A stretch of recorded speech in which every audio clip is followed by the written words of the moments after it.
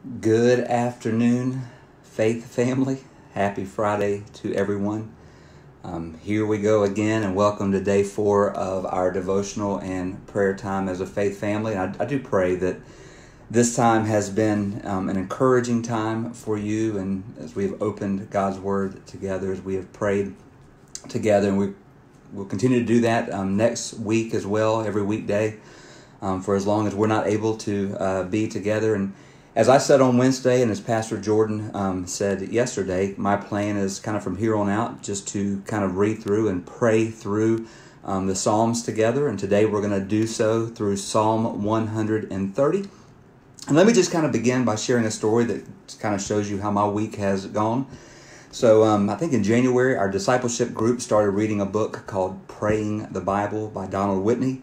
It was so transformative. We even shared it with a Wednesday night group as well, and many of our church members started praying and reading this book and praying the Psalms together. And basically it goes something like this. Every day you have 5 Psalms to choose from. So I have my little list right here. I could have used it yesterday, and you'll see in just a second why. But if the day is the first of the month, you basically can choose from either Psalm 1, or you can count by 30, since there are typically 30 days in a month. So Psalm 1, Psalm 31, Psalm 61, Psalm 91, Psalm 121. And what you do is you just kind of flip through all 5 of those Psalms and just pick one. So just pick one as you flip through, and then read verse by verse and line by line, and whatever the Lord lays upon your heart, just pray. And it is transformative. So yesterday I was planning for today, and I realized that, of course, today is the 20th. So I began with the 20th Psalm, and nothing spoke to me. So I went to from 20, of course, I went to 50. And then from 50, I went to 80. And from 80, I went to 110. And then for some reason or another, I went from 110 to 130.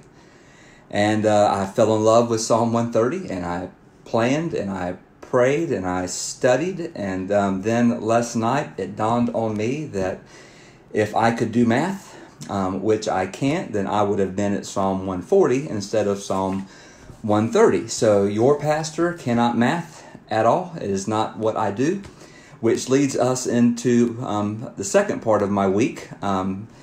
On Wednesday, we broke the news to Malachi, our 7-year-old, that he would now be homeschooled and we would be his teachers, to which he told us that we are not qualified to teach him. And of course, I think this helps prove the point, but he said he gives the idea of us teaching him 100% 2 thumbs down. So there is my week. Now, he did say that he thought Miss Natalie was qualified to teach him. So Natalie Ely, we will have him at your house every morning at 8:30, and good luck with that. But so with that all said, because I studied Psalm 130, that's where we're going to be. So God is sovereign over this. My terrible math is responsible, but let's see where the Lord takes us today. But one scholar describes Psalm 130 as the prayer that you pray when you come to the end of yourself. The prayer that you pray when you come to the end of yourself. And maybe that's where some of us are today. So we're going to quickly just walk through Psalm 130 verse by verse, and then we're going to end by praying through it. So verse 1 says, "Out of the depths I cry to you, O Lord." How many of us have found ourselves in the depths this week, or maybe this month, or this year? Have you and are you crying out to the Lord? Sometimes in the midst of the depth, we feel the depth so strong that we don't have the sense enough, or we don't feel the urge to pray because of the darkness or the depth that we feel like we're in. But cry out to the Lord in the midst of the depth. And then verse 2, "O Lord, hear my voice. Let your ears be attentive to the voice of my pleas for mercy." And here's the beauty of those words.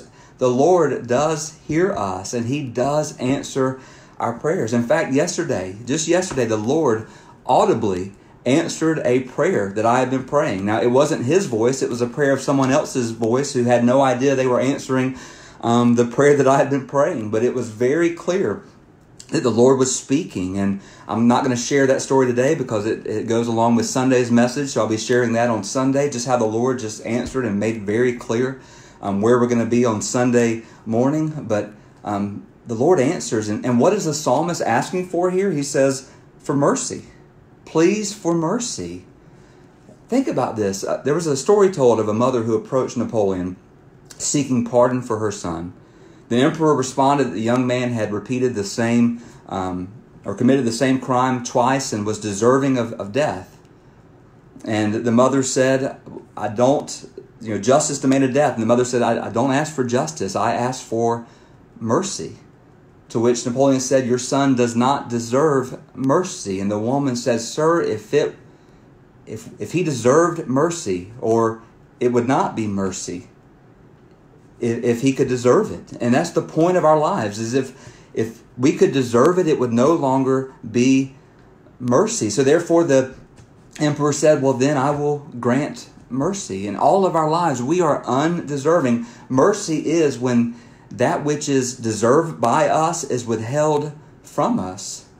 And God is merciful. He is abundantly merciful. Yet we can't speak about God's mercy without also speaking about God's grace. And grace is anything and grace is everything that we receive beyond mercy. So not only is God infinitely merciful, God is also infinitely gracious. So God is gracious to us, undeserved kindness or favor. And think of it in this way. In His mercy, God withholds from us or takes from us what we deserve. Yet in His grace, God gives to us what we could never deserve. So mercy is God withholding, grace is God giving. Withholding what we deserve, giving what we could never deserve. And let me just summarize it real quick with differences as opposed to Scripture. So mercy is God withholding the punishment we rightfully deserve, and grace is God offering His precious gift of salvation instead. Mercy withholds the knife from the heart of Isaac in Genesis 22, whereas grace provides a ram in the thicket. Mercy runs to forgive the prodigal son in that story, whereas grace throws a party with every extravagance.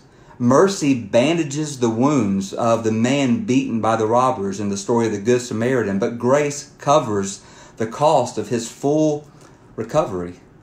Mercy hears the words of the thief on the cross.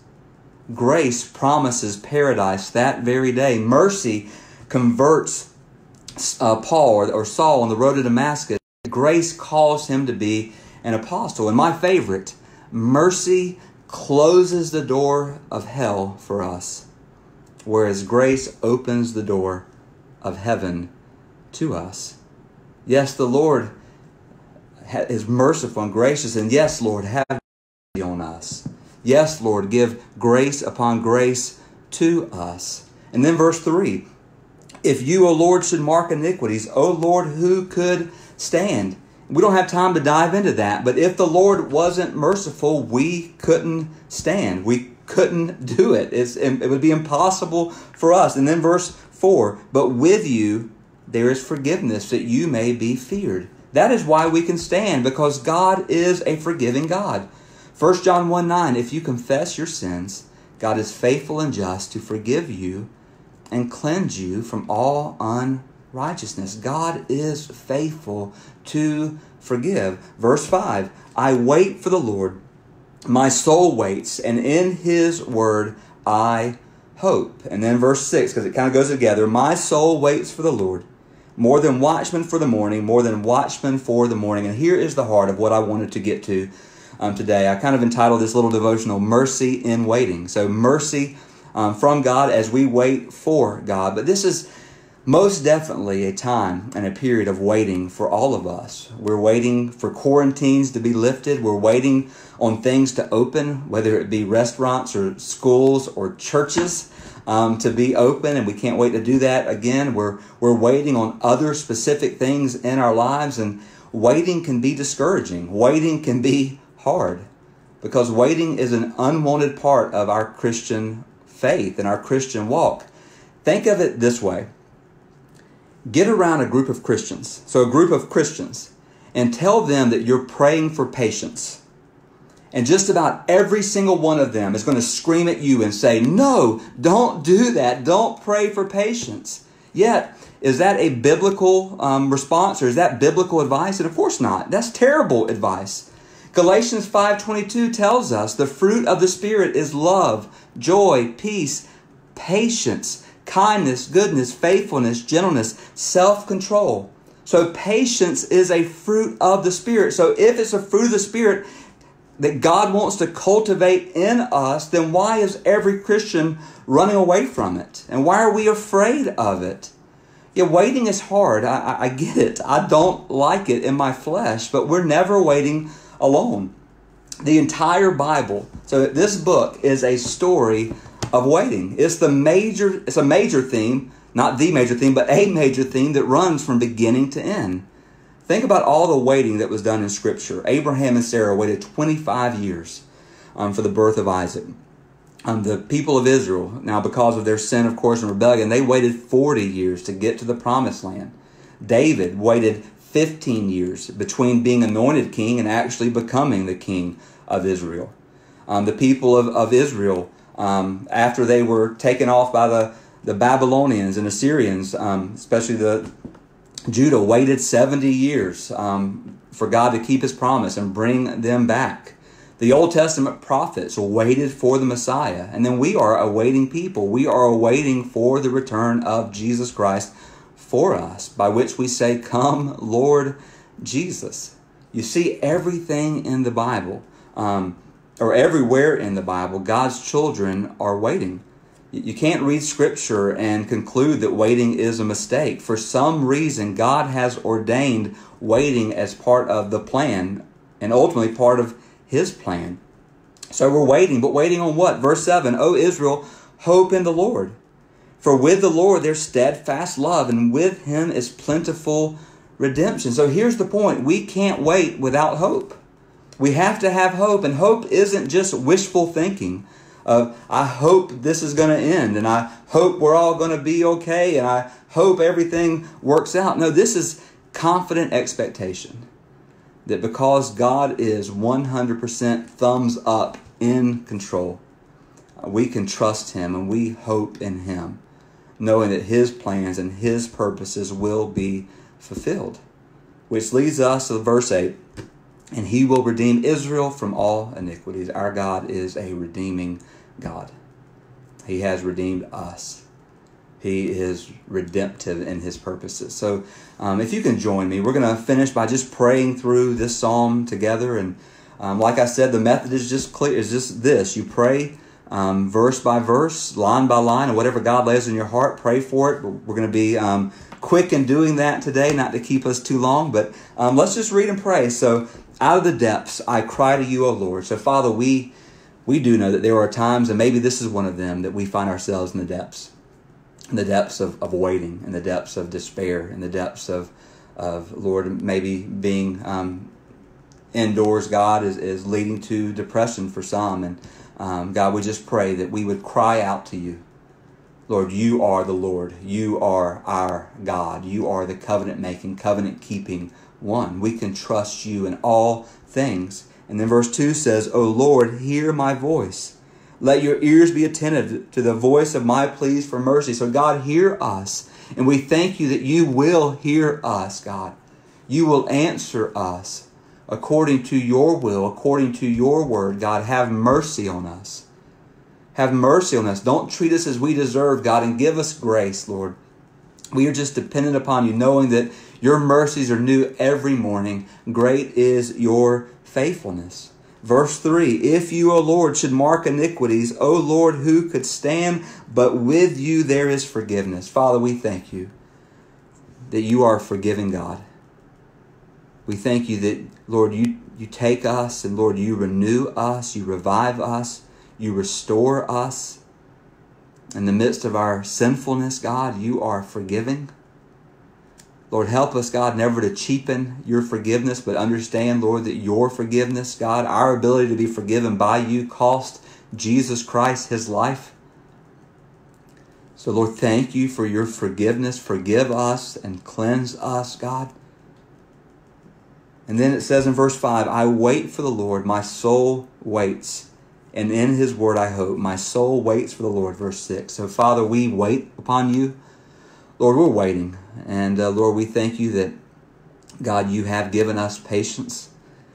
Even though many run from that, God, it is a gift, a fruit of your Spirit in us. So God, just magnify that fruit in our lives as we wait upon you. Lord, your word says, I believe in Psalm 25, Lord, those who wait upon you will not be put to shame. Your word says in Isaiah 40 that as we wait upon you, Lord, you'll renew our strength. We'll mount up as wings like eagles. We'll run and not grow weary. We'll walk and not faint as we wait on you.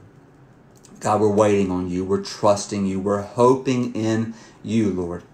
And that hope in you, Father, will not disappoint. And then it says in verse 7, O Israel, hope in the Lord. For with the Lord there's steadfast love, and with him is plentiful redemption. Verse 8, and he will redeem Israel from all iniquities. Father, Lord, we're hoping in you. And Lord, we thank you so much in this time that, Lord, you have given scientists and doctors, God, just knowledge and understanding and wisdom. And we just pray, Father, for continued success, God, in treating the coronavirus. And Lord, just continued, Lord, success in us, God, doing the things that we're being asked to do for the sake of, Lord, God, first of all, being good citizens, and second of all, Lord, loving our neighbor. But Lord, ultimately, our hope is in you. You are the great physician. You are the healer. Lord, you are the one that protects. You are the one that heals, and you are the one whose will be done. God, we thank you that you are a redeeming God, that you are able to redeem. You are able to, again, Lord, restore and revive, God. What the enemy means for evil, Lord, you work it for good.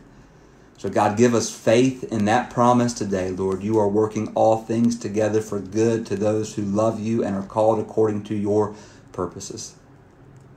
God, just thank you for what we have in you. You are our hope. Lord, we are waiting, and Lord, we are waiting in a way, Lord, in your mercy. So have your way. In Jesus' name, amen. Again, I thank you so much for joining us. We'll do this again on Monday at noon. We want to encourage you to join us Sunday at 11 a.m. And it's going to be a great day, again, in the Lord over the Word. So I pray that you would join us. And again, I pray that this has been an encouraging time, and that those who are listening can say this has been a thumbs up, good thing for us as a faith family. With that said, have a great weekend. Love you, and I look forward to seeing you on Thursday. Bye.